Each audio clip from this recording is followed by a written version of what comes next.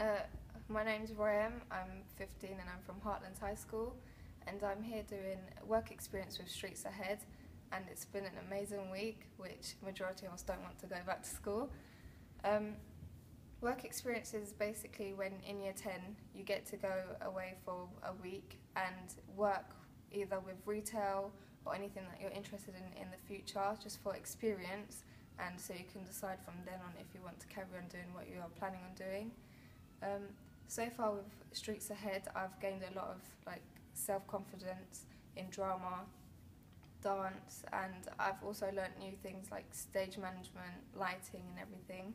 So I've had so much fun so far, and I'm not looking forward to school. It's way too fun. I said, if people out there who are interested in drama, dance,